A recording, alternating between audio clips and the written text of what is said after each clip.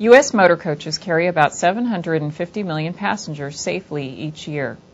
Fatal bus crashes are infrequent, but when something does go wrong, because they carry a large number of passengers, more people are at risk.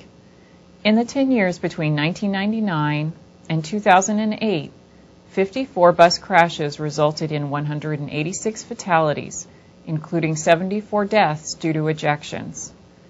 In rollover accidents, vehicle structures can be significantly compromised, resulting in numerous passenger fatalities and serious injuries.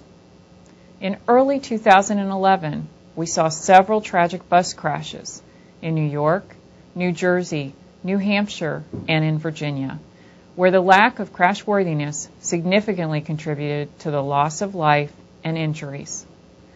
For decades, we have called on the National Highway Traffic Safety Administration to develop standards to improve window glazing, roof strength, emergency exits, and retention within the seating compartment to better protect passengers.